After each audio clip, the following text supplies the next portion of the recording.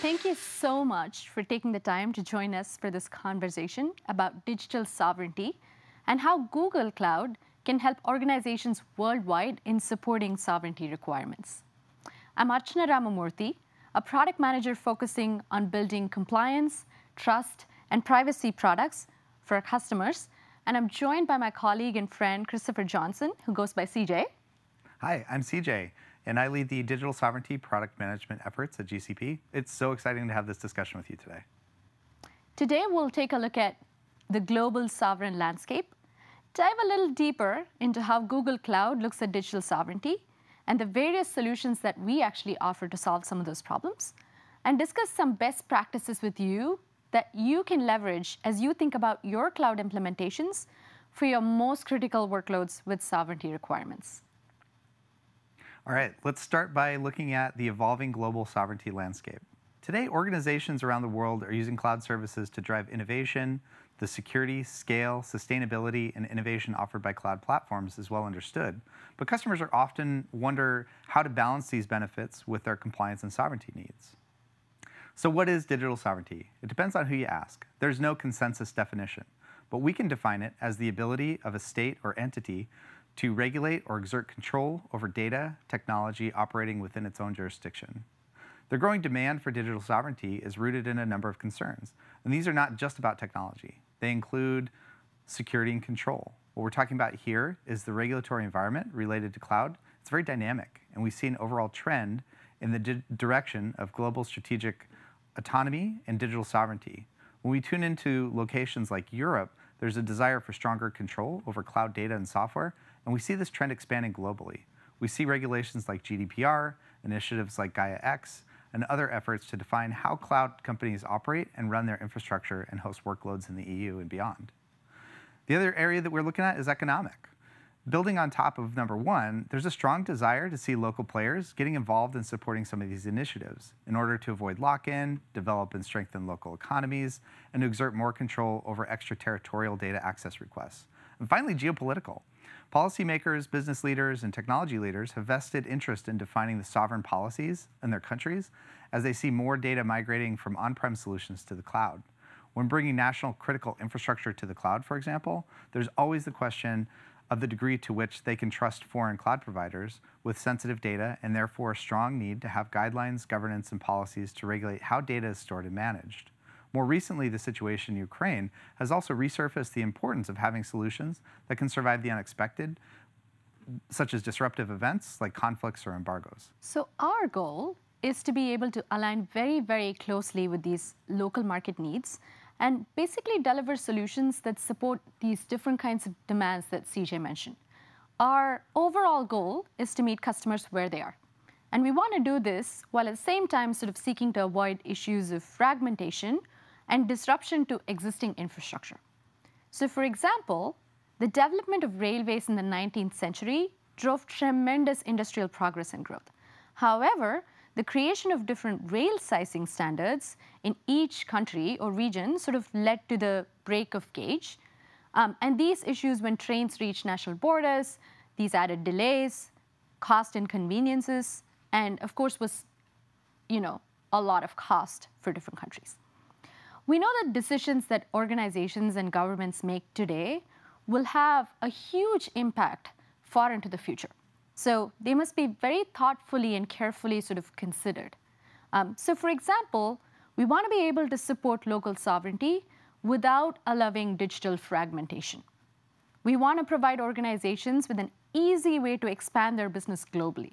And all of this while ensuring that the short-term pressure does not lead to undesirable long-term implications. All right, we started our digital sovereignty journey in one of the most mature markets that understands values and sovereignty, the EU, back in 2019. In the past few years, we've learned a lot, talking to customers, working with partners, policymakers, and local governments, understanding the key needs of this region and delivering cloud on Europe's terms.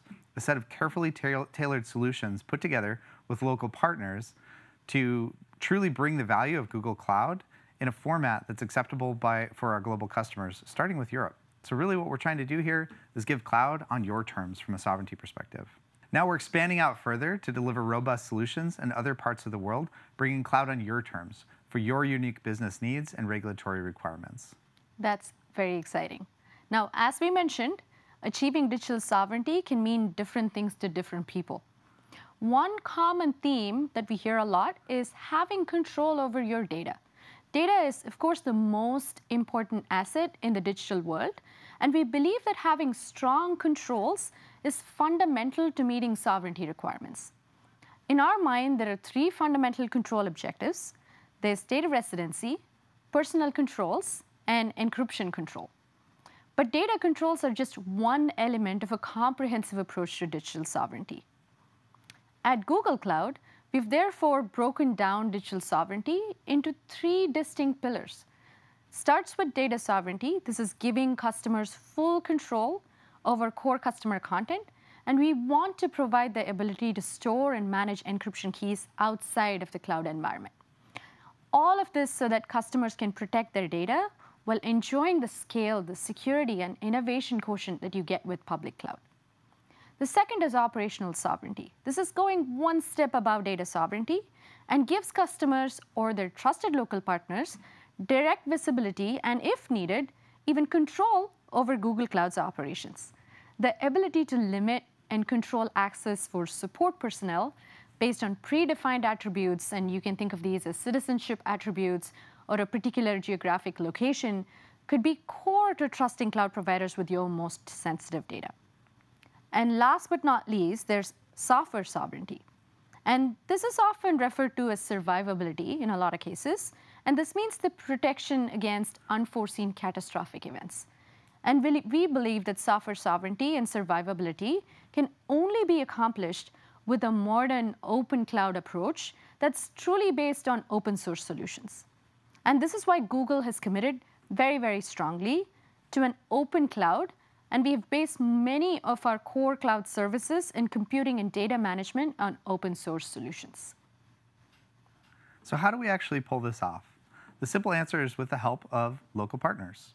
We're really excited about this. While we've built a global platform with many of the controls and capabilities organizations can use to meet their objectives for security, control, and transparency, our goal is to be able to deliver a localized portfolio of digital sovereignty solutions by understanding the local needs and requirements for various countries by partnering very closely with local partners to help bring these products to our customers. So let's take a closer look at the types of solutions that we can offer and how we have already started on implementing these in many of the countries that we're talking about. Our solutions are built on a secure by design and secure by default infrastructure foundation on Google Cloud. On top of this foundation, our cloud platform offers a wealth of controls that every organization using it can take advantage of. So for example, data security using third-party validated crypto. We also offer confidential computing to encrypt data in use for GCE and GKE and other services. Next, security monitoring and operations. These include strong access transparency and approval mechanisms. Identity and access management, for example, we based on zero trust principles for today's parameterless world. And building on top of these core controls that CJ just talked about, we offer a portfolio of sovereign solutions to support the various sovereignty needs of our customers, depending on the type and sensitivity of the data that they're actually looking to bring into the cloud. So let's look at each of these options. Our sovereign controls product allows you to define the location of your core data, who has access to your core data, and control of your encryption keys. And without all three technical controls, you don't have data sovereignty. You can also choose to apply GCP's core platform controls to your data, and these are controls such as DLP to de-identify data and confidential computing to encrypt data while it is in use in various services. The partner-managed sovereign controls product actually adds the ability for a partner to monitor and control Google access, all of this to data, providing both visibility and control over the operational elements that you care about. Our supervised cloud offering, when this becomes available, will be fully managed and operated by a partner, supporting data and operational sovereignty needs for specialized and highly sensitive data. And lastly, for situations where there's a strong need to have less reliance on a software provider, our hosted cloud offering will support software sovereignty and basically allow for air-gapped and disconnected operations without provider software or support. And we do this in conjunction with well-trusted local partners. For example, as part of our initiative to deliver cloud on Europe's terms, we have worked with TSystems in France and TSystems in Germany to deliver sovereign solutions powered by Google Cloud. Let's dive into the details of our sovereign controls by partners offered in the EU. Sovereign controls allow you to keep your data in a given geography. This is where we allow for data residency, and this includes as well as store and manage your encryption keys outside of Google's infrastructure and fully control access to them through external key management with key access justifications. And finally, our European support feature allows customers to ensure that only EU persons in the EU, when you need help, are the ones that support you. Together, these three products combine to form a strong offering that is offered in conjunction with our local partners to support the sovereignty needs of our customers. And with Supervised Cloud, our goal is to be able to combine the strengths of the Google Cloud Platform with the operational capabilities of local partners to support some of the strictest data and operational sovereignty needs that we see. And we're currently in the process of designing and building this offering with local partners both in France and Germany.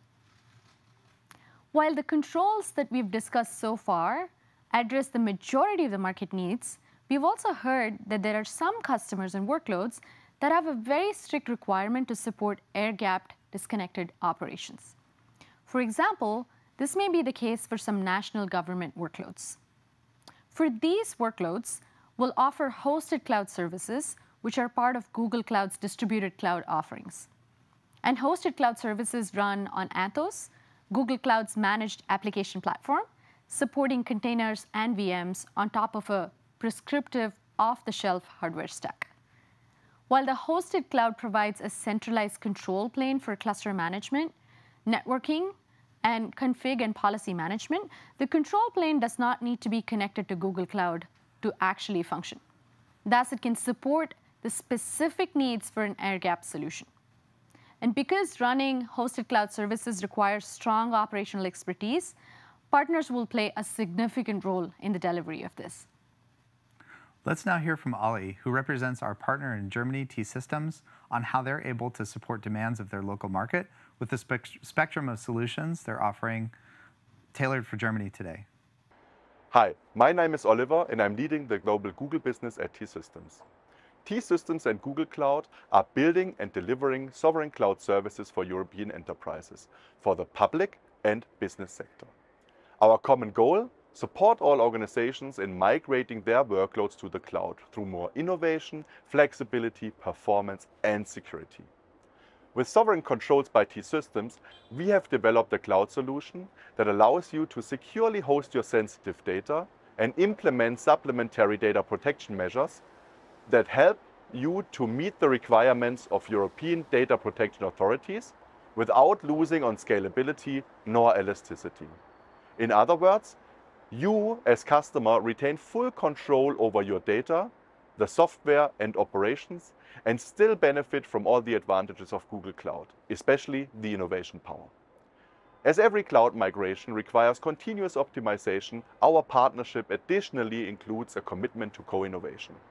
Every day, dedicated teams of engineers are collaborating on open source technology solutions to stay ahead of the changing demand of digital markets in Europe and beyond.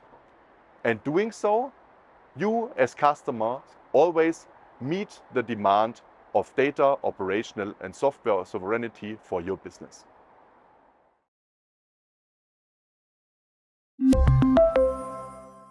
Thanks, Ali.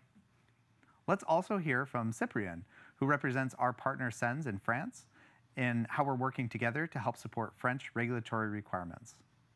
Hi everyone, I'm Cyprien Falk, CEO of TSystems, the joint venture created recently between Thales and Google Cloud.